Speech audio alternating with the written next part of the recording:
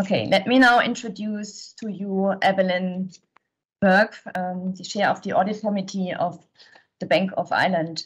Evelyn, I mean, there are a lot of things you have done as your profession, I can see. So it's quite a long list if I read that out, what you have done in the past. So I think, I'd like to mention your last position, that you were the CEO of Bupa from 2012 until 2016. And you stepped down about 1 year ago to develop a portfolio career. You are a member of various board meetings today. And I'd like to mention that you are a member of the Marks and Spencer's board, of the Audit and Nomination Committee of Marks and Spencer's, of the board of the Admiral Group, member of AJ Bell, and a non-executive director of London First. We are very happy to have you here and get to know what you think about the new challenges of the banks in the post-crisis, and how internal auditors can help to face them. So I'd like to hand over to you, Evelyn. Thank you, Andrea, and thank you very much for having me this morning. It's a real pleasure to be here. So I'll start and just talk a little bit about the challenges and the opportunities that banks face in this not quite post-COVID world. Yes, we're I think we're a long way through it, but the pandemic is very much still with us. And then I'll talk a bit about the challenge, what that means for internal audit, and very happy then to take some questions. So the challenges, and I know many of you will know these, but it's just worth standing back and reflecting on them. The economic environment, the outlook is still very uncertain and volatile. We've yet to see how various parts of the economy will respond as government supports are removed. We have been in a place recently where the outlook for interest rates was actually lower for longer. But that is changing. Inflation is rising strongly. We don't yet know whether it's really a short-term issue due to supply chain congestion and post-pandemic indigestion, or will it last longer? Will it translate into expectations and therefore have a bearing on interest rates over time? But also in this pandemic, those of us involved in audit committees have had a huge focus on credit generally and how it's been affected by the changes in the world around us and the consequences for impairment provisions. And I imagine, like many audit committees, we've spent many hours on the IFRS 9 provisions for not only at the half year 2020, but year end 2020 and at the half year in 2021. And these will continue to be a huge focus as we face into the end of 2021, notwithstanding, the actual outturn so far has probably been more benign than many of us expected. So having seen a very significant build-up of impairment provisions through 2020 and on balance sheets at the end of 2020, over the course of 21, we've seen some stabilisation and some releases. But yes, we don't yet know how the full unwind of government supports will play out and will affect some particularly sensitive sectors of economy, such as tourism and travel and hospitality generally. Another challenge which has been very particular for Ireland, obviously, has been Brexit. So we are in a post-Brexit world of sorts, I think it's fair to say. There is, however, the new ultimate post-Brexit arrangements are not yet fully resolved and not in place. And of course, we're all aware of quite intense negotiations going on between the European bodies and Britain in respect of Northern Ireland.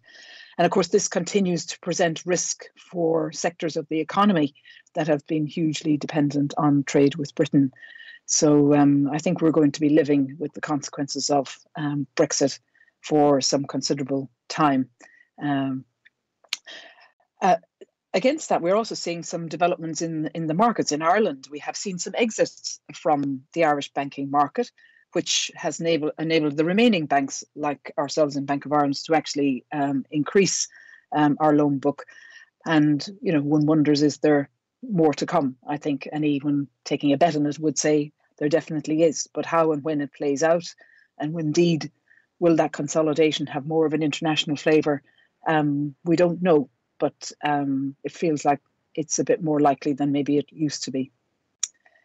And then in the realm of the more of the day-to-day, we are operating in an increasingly digital world. And this was given a huge impetus by COVID. And Andrea, of course, has referred to that. However, with the greater use of digital for our day-to-day lives and transactions, there's obviously an increasingly greater cybersecurity risk exposure. We know too well that the bad actors out there are very well resourced and highly motivated, and the threats that we all face are greater. They're more dynamic and they have more skills behind them. So organisation resilience in the context of this increased threat in a world where customers depend on us day to day, and they also expect increasing accessibility of all of their traditional banking services, is huge. And just to give you a sense of that, for us in Bank of Ireland, 45% of the payments of the Irish economy flow through Bank of Ireland. So if there is an operational resilience issue around systems availability, the actual fallout immediately in the day-to-day lives and people in our economy are very, very significant. And indeed, people, as you won't be surprised, get on social media very, very quickly nowadays to tell us how they feel about what they're experiencing. We face the general challenge of evolving customer needs and ensuring that we are meeting and servicing them effectively to get the right outcomes for our customers and help them with their daily lives. And we have to recognise that some of the assumptions we had about that might not be the same in the post-pandemic world, and we're still learning how that is playing out. But there's no doubt that expectations of everybody, ourselves included, have been shaped by organisations like Amazon, which have incredible responsiveness and changed expectations dramatically about the speed with which we can order goods and expect it to be delivered. And of course, we've also seen the challenger banks like Revolut and the services they provide. And they are presenting, huge challenges to us traditional banks with legacy systems. We have to be more agile to protect our franchises. But we also face significant investment in technology and digital capability. And that is hard work on top of legacy systems. And again, COVID has increased the spotlight on the behaviour and social responsibilities of banks. We had to move fast initially to introduce payment breaks to help customers and companies. And this was a tricky balancing act, protecting the interests of customers, but also protecting shareholders. And in Ireland, this was additionally complicated by the fact that there are still significant government ownership stakes in the major banks. So it's not always clear to the consumers whether they're actually dealing with fully shareholder organisations or indeed public enterprises. And that bleeds into the whole question of ESG, which is incredibly topical and increasingly table stakes for banks. Governments are under huge pressure to actually, by their societies, to actually respond to the pressing challenges of climate change and in the reality of the day-to-day impact being much more in our faces than it used to be. And banks have a huge role to play as traditional funders of all types of industries, but particularly those that are under pressure to go green. And that is a difficult balancing act, as the green energy alternatives are not yet sufficient to enable the world to step away from the usage of fossil fuel. So, we have to work with governments and with major companies to actually step through this in an orderly fashion. But the pressure is intense, and you only need to follow the COP26 this week to really see that. We're also seeing continuingly of regulators and obviously governments along with that. We have seen very significant regulatory change over the last number of years. PSD2 has been a major undertaking. It's not 100% implemented yet. There's also the drive for open banking. And indeed, Andrea mentioned the ongoing escalation of AML requirements as we are continuing to have to battle financial fraud in all its manifestations. And the reporting and governance requirements on organisations like leading banks in the markets are just continuing to rise as a consequence of that. Our regulators need to see more of what we do. They need more transparency and more comfort that the urgent requirements that they have are being addressed. And all this, of course, affects the world of work and our people. COVID has indeed, as Andrea again referenced, led to this dramatic shift to home-based working. And it's caused many people to rethink what they want for their lives and how they want to work. So it's been interesting to see, as there has been the ability for more people to come back to work, quite a significant reluctance on the part of many employees to come back into the workplace in the ways they did in the past. And whether that's about commuting demands or being better able to manage family requirements while working at home. But we as employers have to recognise that things have changed, and we've got to find a way to make workplaces attractive and functional, and a means of actually enabling that culture glue, that innovation, and indeed that support for people who are starting newly into the workplace, or indeed starting new roles, while at the same time being receptive and understanding and supportive of the daily life needs of our employees. And this is indeed exacerbated by the huge demand we're seeing for specialist skills such as data and digital skills. It's very hard for traditional banks to compete with well-funded startup businesses who can offer a very exciting workplace and indeed hold out the promise of flexibility, autonomy, and potentially quite attractive financial rewards. But we desperately need those skills. So we have to find ways to compete in that world for those skills. And in Ireland, in addition, we have also seen intense competition for technical skills in finance, risk, and internal audit, as international banks have set up more operations in Dublin in response to Brexit. So overall, we live in a time of very significant technological and social change, where it's hard to predict how things will play out. This vast explosion of data and computing power has enabled new approaches to credit decisioning, to risk management, and to the day-to-day way we live our lives. So the challenge for us all as organisations is to remain fit for purpose, to make sure we don't have blind spots, and to stay on the watch for those risks that can hit us from things we have never anticipated before. But the good news, it's not all about challenges right now. We do have opportunities. The actual recovery from the early phases of the pandemic has been stronger and more positive than initially expected. In our home market in Ireland, we're seeing GDP growth of 15% being expected. So we have to work out how to make sure we respond appropriately to that, to capture the opportunities and look after our customers. How does internal audit help all of this? Well, first of all, it absolutely goes without saying that it's critical that the third line of defence is working really well. It must continue to be appropriately challenging and forensic. We, as boards of banks and audit committees of banks and the regulators as our partners, are hugely dependent on having robust internal audit functions. Internal audits need to adapt to the changing world that we live in. It needs to be very clear on the short and longer term objectives of the organisation and the challenges we face, and ensure that they are being responsive to the needs of the businesses and the stakeholders. It needs to be respected by colleagues and having the right people with modern working methods and a dynamic agenda. Things change fast. The old world of audits taking 3 to 6 months to come out with findings probably doesn't serve us very well anymore. We do need more insight faster from the work of internal audit. And I know internal audit teams are taking that on board. And it's important we very much rely on the risk management frameworks we have installed in our organisations to help us anticipate and manage the risks that we face. And our internal audit colleagues are very important in helping us be confident that those risk management frameworks are well installed and functioning well.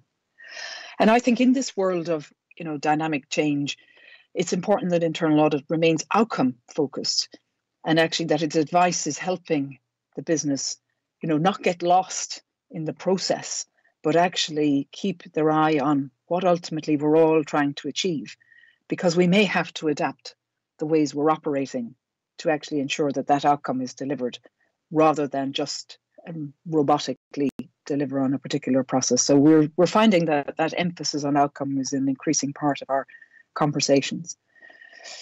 So I'd just like to finish this off by saying, first of all, I, as a board member, really appreciate the work of my internal audit colleagues in Bank of Ireland, headed by Steve.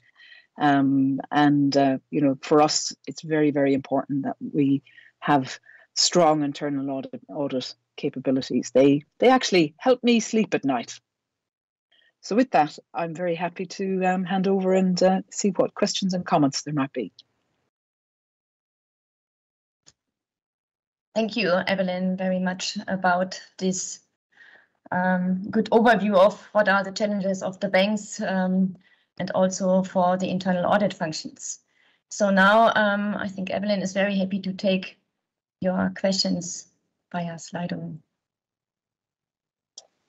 Okay, here we have the first question. What is your advice in terms of hiring internal auditors? I think we need a good basic training in investigation, analytics, and communication. I think those fundamental skills remain very important, and they can come sometimes from, they largely come from a financial background, but also increasingly risk and IT technology backgrounds are particularly important. So we're looking for, all organizations are looking for very bright, very motivated and very engaged people, and curious people who are prepared to ask, to think around the corners and not to just take a process that's been given to them, but also ask, well, what else is going on around here? And come with that curious and engaged mindset, and also have good skills of engaging with colleagues. It is important that when internal audit goes into the business to do its work, actually it's having a constructive dialogue with its colleagues, and people are, will actually be open and share what they see. It's very important that people embrace internal audit, not just see them as some form of scare or intimidating factor. So, those interpersonal skills are also very important, alongside strong technical skills. Thank you. We have another question. Any suggestion in terms of collaboration between internal audit and the regulator? I just think we have to be facilitating of a very open dialogue between the internal audit function of an organization and the regulator. When I speak with our colleagues in the CBI and the JCA, they do emphasize how much they rely on the internal audit function of the bank working well, being well resourced, having the right skills, and being completely transparent.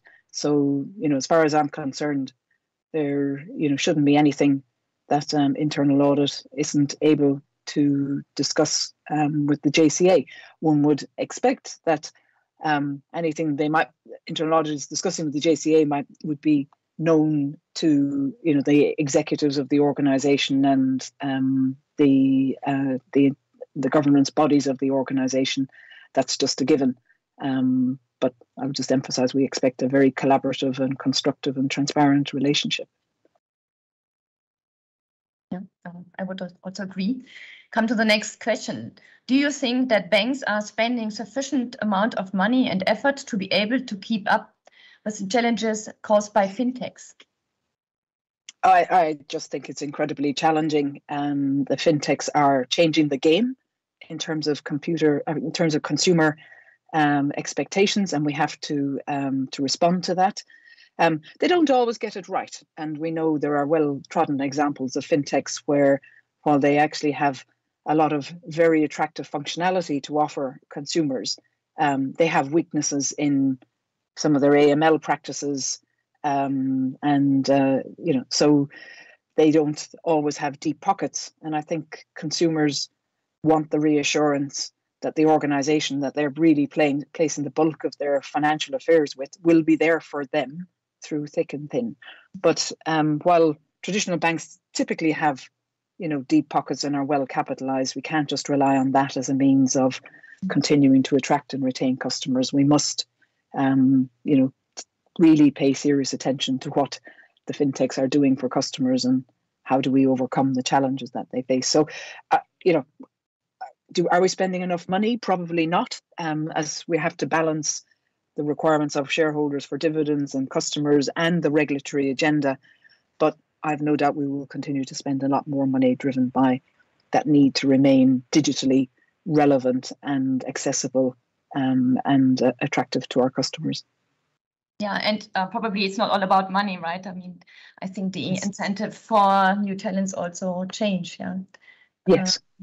Yes. Okay, we have more questions, Evelyn. So let's move on. Where do you think internal audit function should do more to help banks to be sufficiently resilient dealing with the increasing threats you described? Well, I think this comes down to the audit planning. And we have, obviously the normal approach is internal audit do a plan at the start of every year, and it's based on the assessment of the risk profile. And we've got to make sure that we really are prioritizing the right risks when we put that plan together.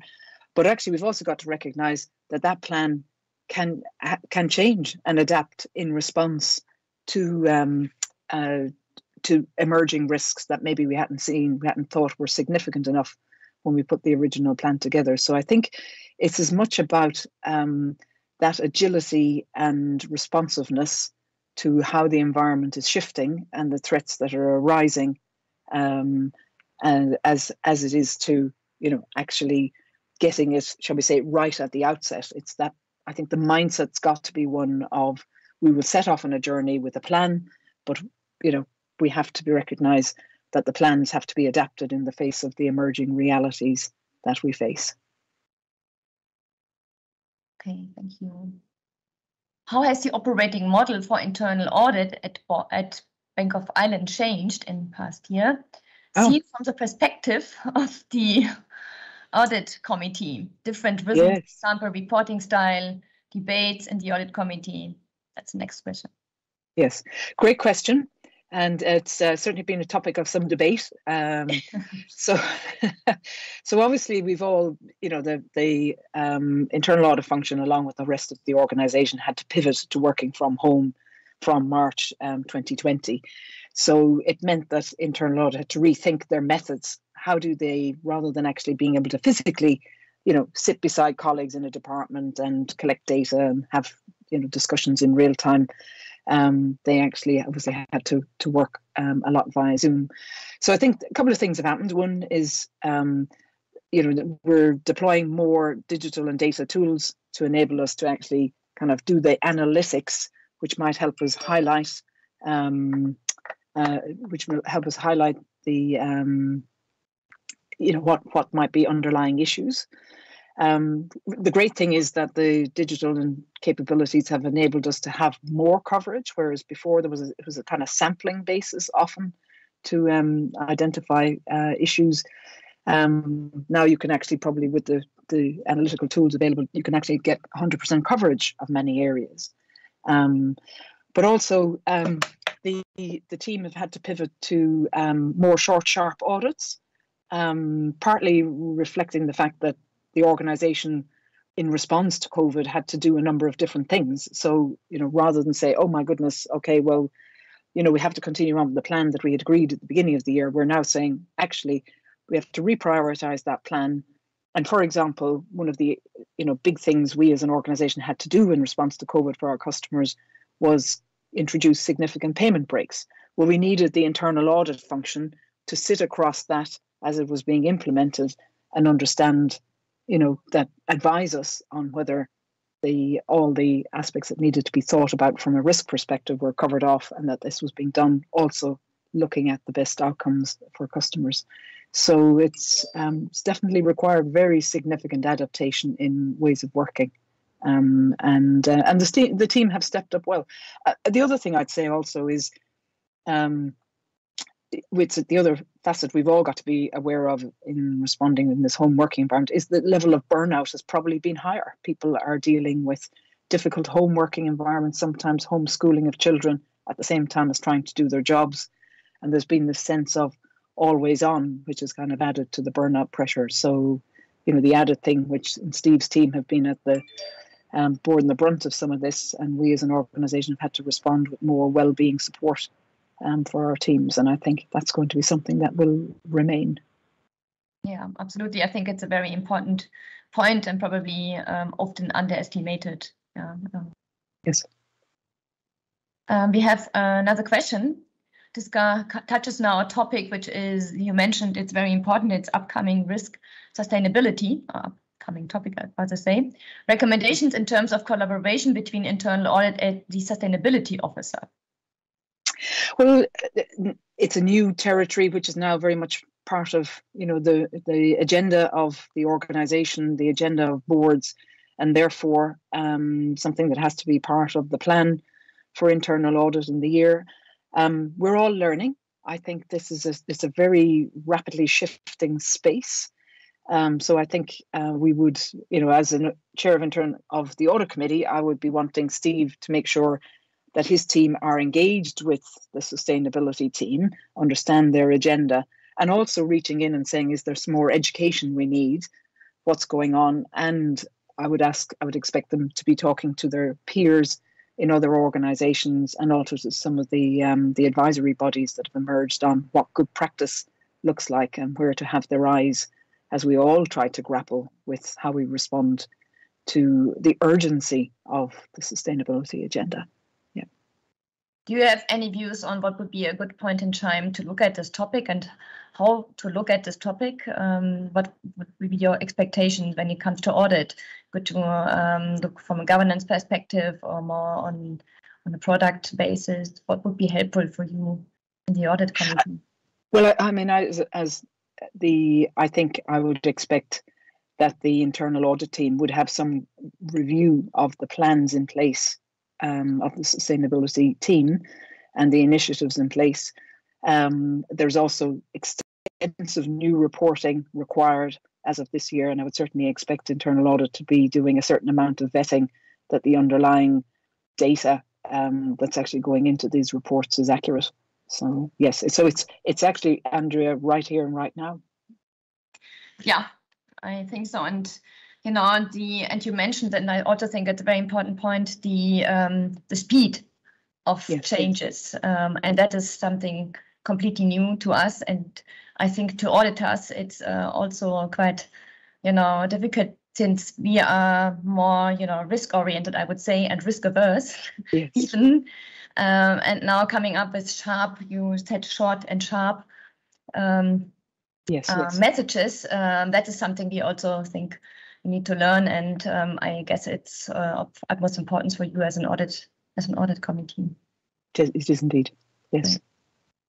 Well, thank you very much for your talk, and also thank you for answering your questions. You can see there's a lot of questions, and it shows that the auditors also need to get the perspective or want to have the perspective of the audit committee, and the importance of a good dialogue between the audit committee and the audit community, of course. Well, then thank you, Andrea. Again. A lot of thought for us.